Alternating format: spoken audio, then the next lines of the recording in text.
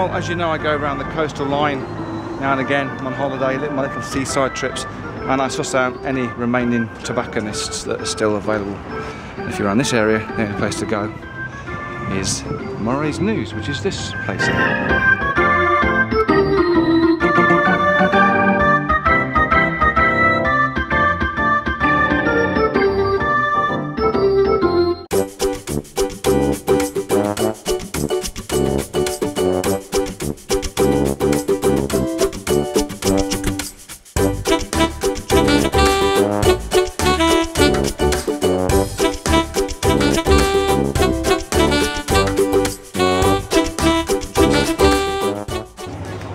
Murray's News in Skegness, and this is where you get all your pipe paraphernalia. We've got Peterson,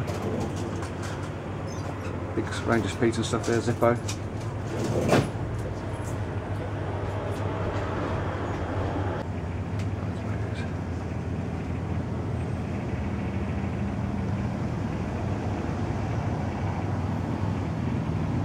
This is Neil from Murray's News. Now the original owners, you took it on from them, you kept it going from the original? Yeah, the people who used to, well, who still own the building actually, are called Murray's, and we've kept the name going. For the people who ran it previous to us, they kept the name, and so have we. So it's still going well? Still going well? Yeah, very well. Snuff, you got the snuff there as well, you got snuff. We've expanded on the snuff and the pipe tobacco in the last 4 years, and we keep adding to it as we go on. So what about cigars?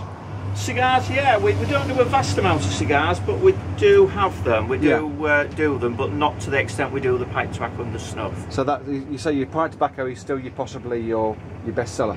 It is, yes, as far as the loose tobacco goes, definitely, yeah. But you say you sell more aromatic tobacco than you do? The American blends are very popular, yeah. What about pipes? Because you've got a lot of good Peterson ones. Yeah, we have a few Petersons, but we're expanding as we go along. We've as you can see, we've got quite a good range there, but we've got a bit of everything. We do, you know, the markets that we get tend to be the lower end of the scale, if you get what I mean. They come on holiday, they've forgotten the pipe, I need the pipe, you know. I don't want to spend £60 on a good one, what have you got? And I mean, I see quite a lot of, where I go in Nottingham, there's a lot of young pipe smokers, but obviously around here you've got the traditional old guy with his, you know, his dog, his flat cap, he's smoking his pipe. I mean, I've seen one or two below 50 smoking a pipe. Oh yeah, we do get them. You do, yeah. Oh, yes, I think there's more people who've given up cigarettes and gone to pipes than there were many years ago. Definitely. You had a cabinet there, though. I mentioned it before. Did you take that down? It was full of Petersons. Yeah, we've altered it round a bit, but we're going to be doing it again this winter after Christmas. We're going to be revamping the whole area because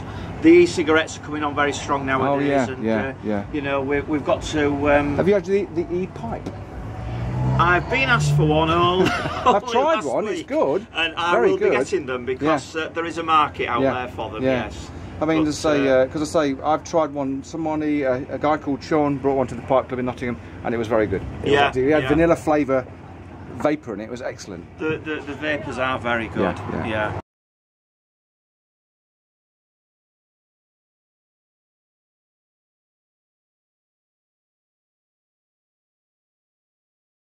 So you're going to have all this covered in, all that will be covered, all that will have doors on it. So I mean, the loose tobacco probably we will get away with still keeping it with in the jars and stuff. But they would have to be frosted so you can't see the tobacco. Oh God, yeah, that's crazy, isn't it? Because what they're saying now, you see, if it's got a sweet sounding name or like Caribbean coconut there, it could influence children, so they wouldn't have anything. Because a lot of it's been banned. The EU's trying to ban all menthol and flavoured cigarettes and anything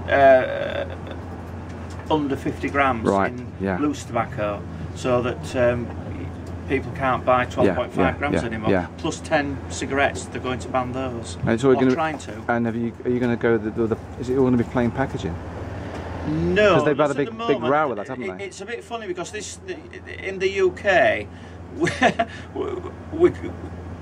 we've thought we got away with the plain packaging, but the EU is a different matter. I've heard this. And we've got to see which one, you know, gets the better of each other, so to say. So I don't really know what's happening yet. The only thing we do know is that definitely there's going to be doors on the main gantry by 2015 for supermarkets. Are you going to have a list here of what you got? Because I don't know what the laws and regulations will be. Asda now are doing a list, which is much better. At least you can lift up and say, right, you've got some Bruno, and there's some of them you just got to know what you're looking for, and then they've got so many minutes to open that thing. Yeah, you're only allowed a certain area to be open at a certain time, but I must admit I haven't really bothered a lot with the rules and regulations at this moment because I don't need to.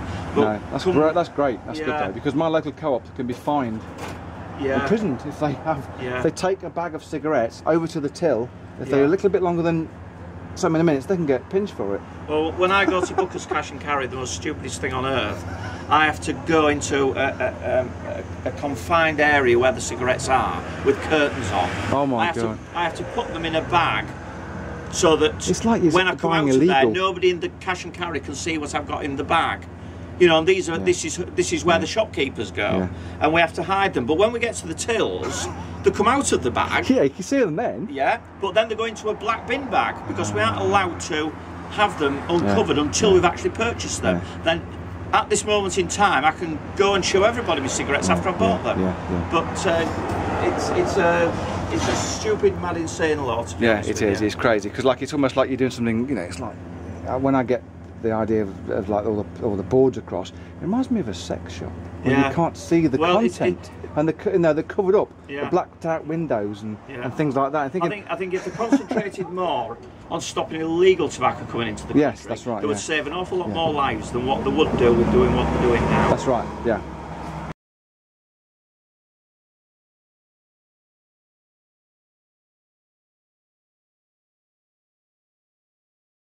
Just some of the Ultimum, please. Ultimum? Yeah, please. How much are you after, mate?